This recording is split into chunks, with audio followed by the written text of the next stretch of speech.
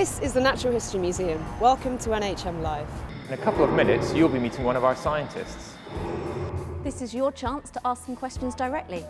We look forward to hearing from you. Let's find out who our scientist is today. I'm Gavin Broad, Principal Curator of Hymenoptera. That's the insect order that covers ants, bees, wasps and sawflies. The group that I look after are the parasitoid wasps, so these are the nasty things that lay their eggs in or on other insects and eat them alive. When people think of wasps, they tend to think of the black and yellow stingy things. There's actually about 100,000 species that we know of out there, probably many times that undescribed. One of the things I really love about this job is the discovery, so I can go into the cabinets in our collection, pull open a drawer and find wasps that nobody's ever seen before since they were collected in 1930s, 1950s. They've just lain there unknown. And I can try and identify these, put a name to them, describe new species. They come in all shapes and sizes, and they tend to get overlooked. So one of my missions in life is to make these things more accessible to the world.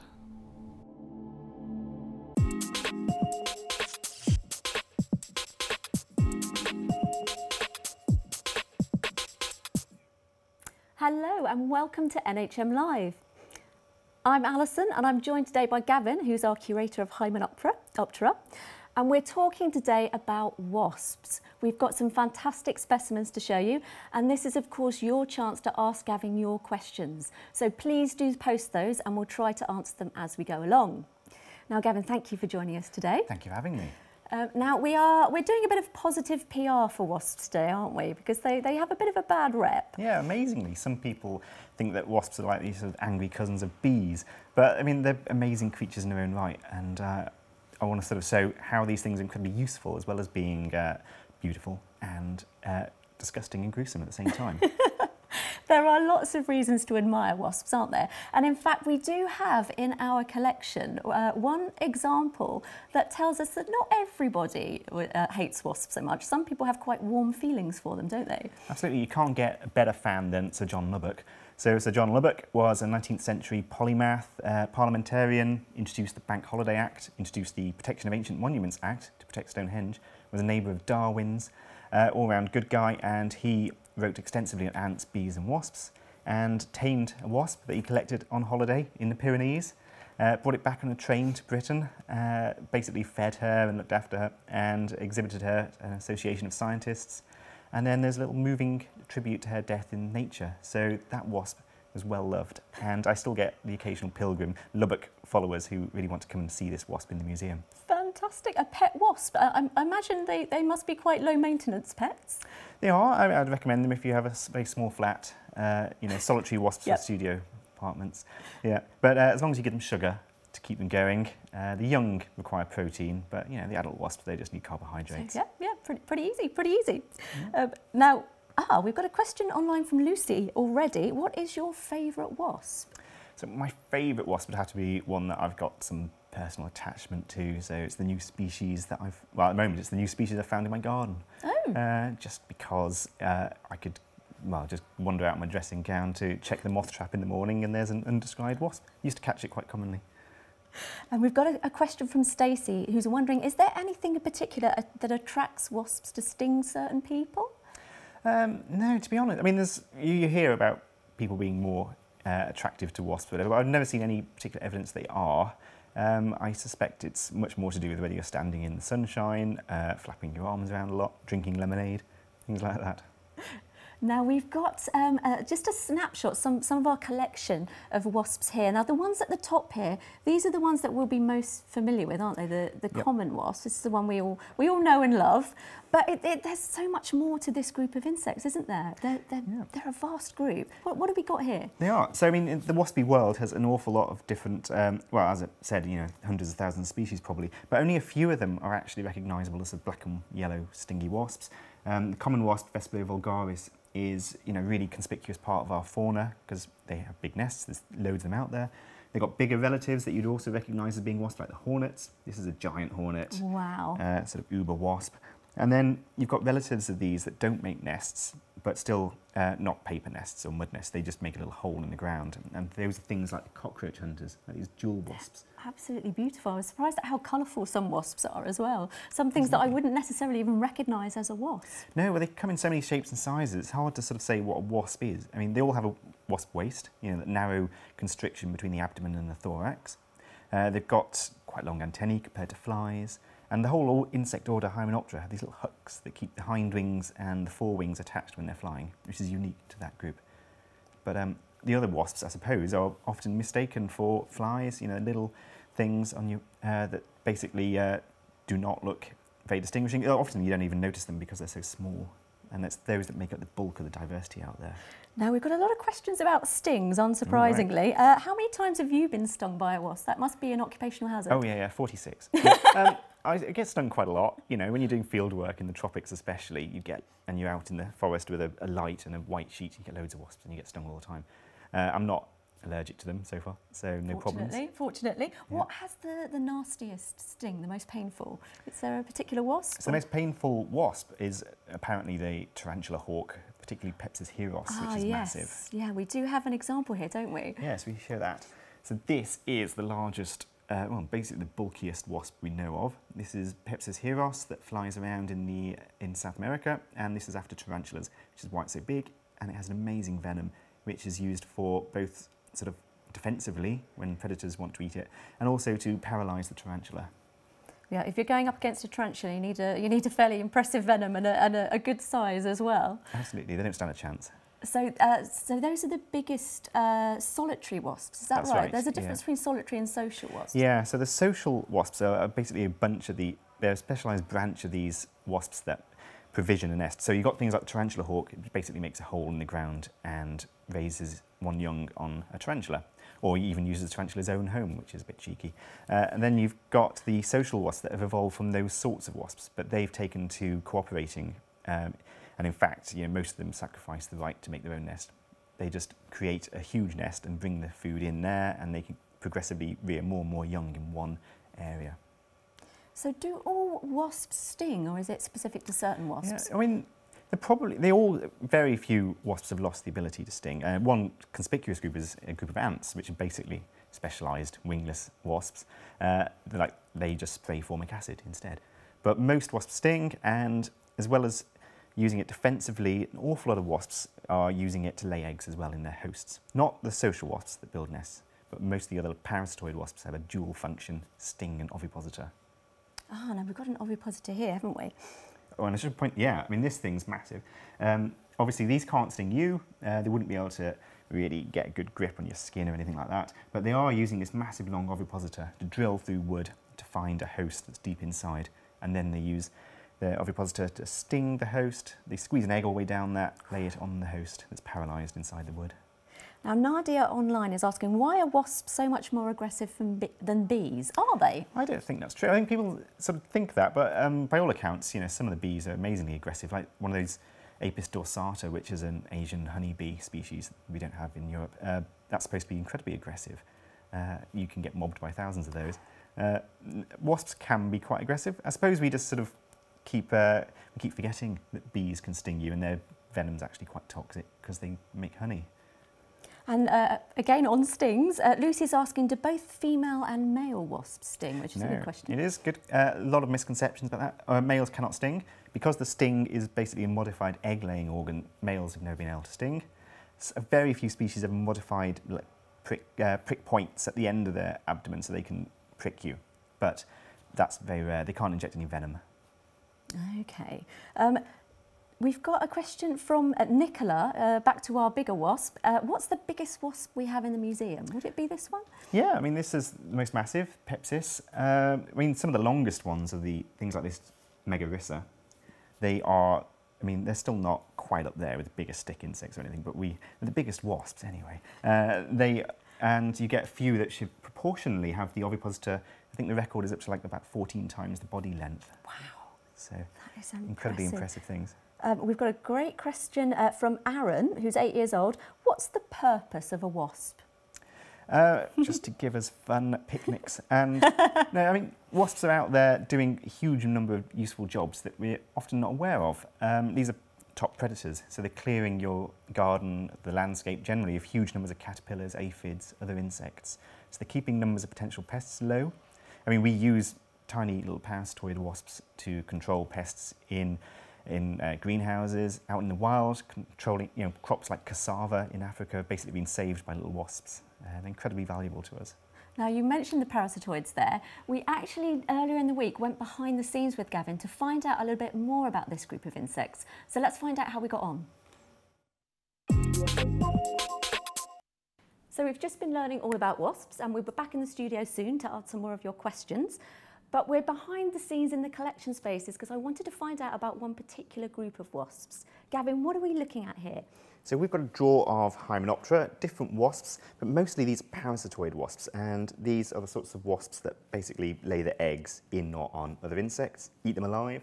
They're really specialised insects, that sort of parasites that turn into predators, completely eating their host. So they always kill their host? Always. That's one of the definitions of parasitoid.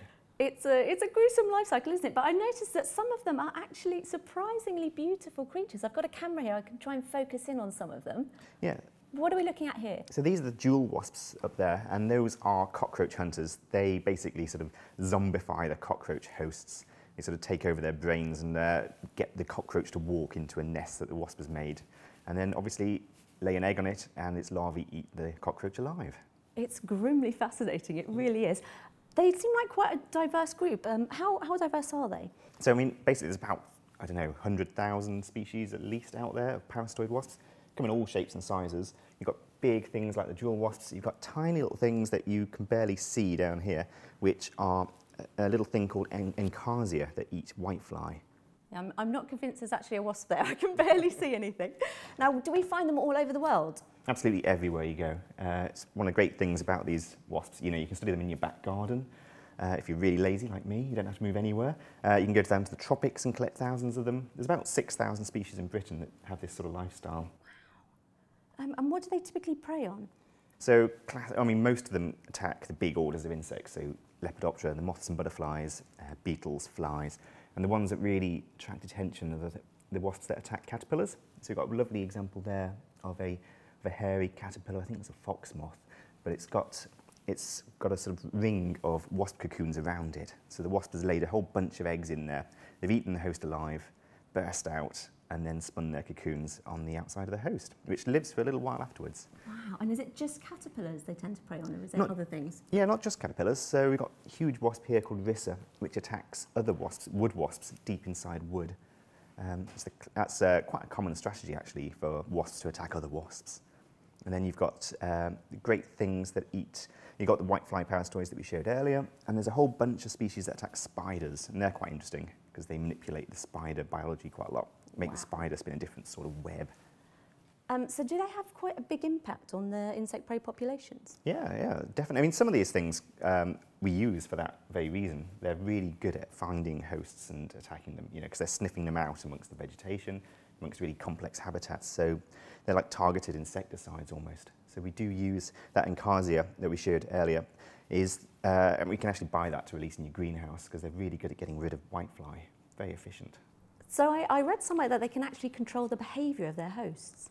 Yeah, so colleagues are starting to sort of work on this. It's been noticed for quite a while that caterpillars can be sort of mind controlled by the wasps. So the wasps make the caterpillar do something it would never normally do, like climb up a steep object like a fence or wall, or they'll make the caterpillar sit over the wasp cocoons to guard them from predators. I've got some colleagues in Japan who are studying how spiders are manipulated by wasps. So the wasps basically sort of disrupt the spider hormones. So the spider starts to spin a completely different web, which means that the wasp can then pupate safely in the middle of a really strong web. They don't want the spider wasting any energy catching food at that point because it's going to be wasp food. And we've actually got a new species here that you found quite recently, haven't we? Yeah, just a few weeks ago, this wasp finally got a name.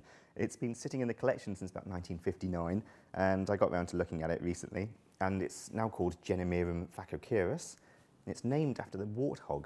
The warthog? Why is that? It's got a really weird head. It's got the weirdest head of any wasp I've seen. It's basically got these huge flanges that come out like warthog tusks. So it's only known from this one specimen. It's really distinctive, collected in Tanzania. Do we know why it's got that unusual No idea.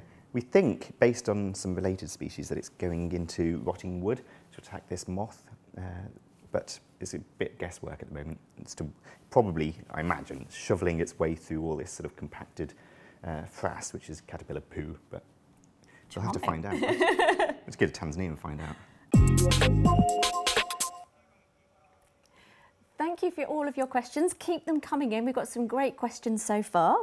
Now, Gavin, we saw some parasitoids there. We saw a new species as well. Could there be more new species lurking in our collections? Yeah, absolutely, tons of them. I mean, most of my field work is probably done in the collection, really, going through drawers of stuff that people have not had the time or the expertise to look at. So, yeah, there's a treasure trove of new species. Excellent, keeps you very busy. Alistair is asking, how many species have you yourself discovered? I don't know. I mean, I've described as new species about 120 or so, I guess, with collaborators, and that's by not spending a huge amount of time doing that, to be honest. So it's easy. I mean, my colleague John describes maybe 400 species at a time when he does a big book on Costa Rican wasps. Wow, so there's still so much out there left to discover. Absolutely, many lifetimes worth.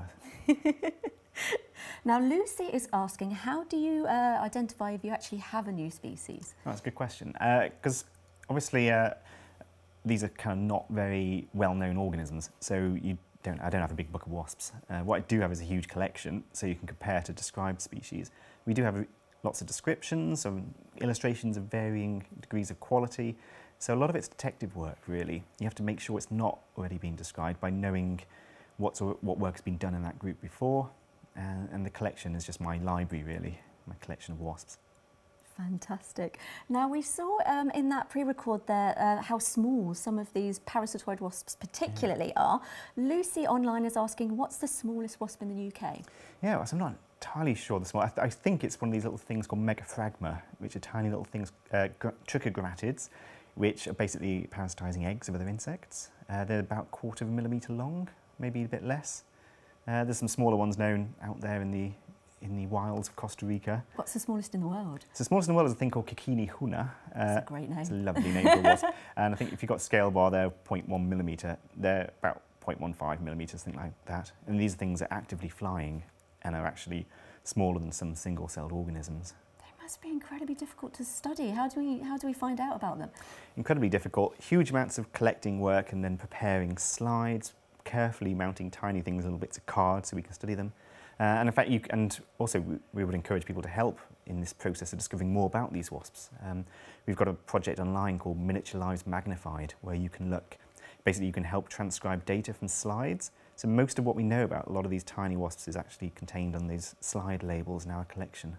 So a huyou resource, but one that needs translating, basically. Yeah, there's only a tiny number of people who work on wasps relative to the size of the fauna, so we need a bit of help. Absolutely, absolutely. Now, guys, we've been learning about the beauty and diversity of wasps and about those gruesome parasitoids as well, but there's one more aspect of our collection we're really keen to show you, and that's our wasps' nests. Gavin, why do we have this material in our collection? So, this is one of my favourite parts of the collection, actually. The wasp nests are here as, specimens. These are produced by wasps. It's part of their life cycle. It's sort of like keeping, the pupal case of a butterfly, something like that. This is where the wasps are reared. They've created this structure themselves. And from a research point of view, they're fantastically useful for looking at the evolution of really complex behaviours in fairly simple organisms. So they have been used by ethologists. So do all wasps build nests? No, just really certain groups. So some of these aculeate wasps that basically are the ones that sting with their sting, but don't lay an egg down it anymore. So these wasps make little nests. They're often just holes in the ground or holes in rotten wood. But certain group have taken that quite far and have started and built these paper nests or mud nests. So they become sculptors, artisan paper makers. And we have some examples here. If we start with this little one here, can you tell us about this? Let's see if the camera picks this up. This is a tiny little potter. Well, these are beautiful little sort of igloo-like pots made by a potter wasp, appropriately. They often make little clay pots from mud and water with a bit of saliva. This particular species makes a sort of cement outline and then basically cements on pebbles to line it, which is quite beautiful, a thing called catumenes. And in each of these little stone igloo nests, it raises one young. furnished with caterpillars for it to eat. And then as soon as it's finished stocking one nest, it moves on, makes a new nest, and stocks that with caterpillars and then moves on. The pottery nests are absolutely beautiful, aren't they? They're like little works of art, a lot of them. They're absolutely amazing to think that's made by a wasp. I know, yeah. I mean, potters would die to make them, for sure. And I mean, they're just created really as a lovely chamber, a very hard chamber. So a lot of things can't get in there, like ants can't penetrate that nest. So it's a really safe environment. Now, Andrew online is asking what the nests are made from. So the pottery ones would be mud? Yep, just soft mud. Now, what about some of the bigger nests, like this one here? So this beautiful nest is basically made from papier-mâché. It's chewing, this particular species, like many paper wasps, is chewing up dead wood to create this papier-mâché. And different species often specialise in different sorts of wood. And they will then create different colours, different textures, consistencies, depending on the source of wood. You know, whether it's really pulpy, whether it's quite hard. It's fantastic. What are all these lumps and bumps on the outside for? Well, I mean, this is a really different sort of wasp. This nest, it's a thing called Polybia scutularis, and these things have got quite a resource they want to protect in here. So it's very hard. I can tap that, and my finger won't go through it. If you did that with a common wasp nest, you'd probably make a hole in it. This is hard card that they've made because they're protecting their young, and they're also protecting honey that they store inside. Now this one's cut in half. Can we actually look inside? Yep. So I'll gingerly take this off. The wasps didn't dissect this. This was done back at the museum. There you go. That would be impressive, wouldn't it? Yeah. And so we can see all these little compartments inside. They're absolutely fantastic. yeah, I mean, it's just rows upon rows of, you know, it's sort of like a tower block, really, with floors of apartments. And each of these little cells, they would rear one young wasp. So they rear the female, well, the queen. There's only one queen, I think, in this group. That varies. Some social wasps have multiple queens, some have just one. Anyway, she'll go around, lay an egg in the cell. The workers provision it with chewed up insects and a bit of dead meat, and they rear the wasp in that cell. They spin a bit of silk, pupate, come out. But this is a unique wasp in that it devotes some of its nest to storing honey. Fantastic. Nectar gathering Wasps can make honey. Yeah, so that's another reason to love wasps. Of course, Yes, of another one. course. Owen online is asking, are all wasps carnivorous? Not all, most of them. I mean, the basic lifestyle for wasp is they're eating fresh meat. So that's what they've evolved from. They've evolved cunning ways to eat fresh meat. There's a few groups like the pollen wasps, which they aptly named, mainly in arid areas in southern Africa and in South America as well, and Australia. They give their young pollen. And that's sort of like bees. You know, bees are a specialised group of wasps that became vegetarian. And we've got a question from Andy about this nest. How long does it take to build such a nest? I guess it would take several months. So a comparable nest in Britain would be made over the course of just the summer. So you're talking 4 or 5 months at the most. So it's not very long, really. This is, you know, at its peak has probably got 10,000 workers or more, all busily constructing. And each time they make a layer of comb, they're ripping off some of the envelope, the protective covering, and then put a new layer of comb in, and then they recover that with new envelope. Do they reuse the nest? Will they return to them year after year? No. So wasps abandon their nests after a while, basically because partly they may die out, but also it's unhygienic. You know, the nests get infiltrated by all sorts of pests and parasites. Though they might like that site. You know, you may discover in your loft that you have wasps coming every year to build a nest because it's such a great loft. Now, we do have one more specimen we're quite keen to show you, just to show how resourceful wasps are. Can you tell us about this one? Yeah, sure. This is a lovely example of wasps sort of tasting in fashion, really. This is a common wasp, so the sort of species that builds the classic paper nests. But these wasps made their nest in a store of clothes. So they basically chewed up some woolly jumper and a tweed jacket to create quite a colourful, cosy nest. Yeah, it's very creative, so that they will use different materials, whatever's to hand. Yeah, they're very adaptable. They've been known to chew up all sorts of materials, like fluorescent cycling jackets.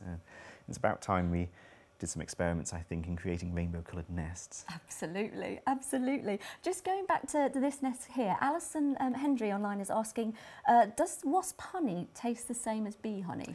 Don't know. I would love to know. I really like to get hold of some. I don't know if Never it's tasted available. it. I do know that this particular wasp is very hard to culture because they're very sensitive to disturbance. So when people try and tap the nests for honey, they just desert.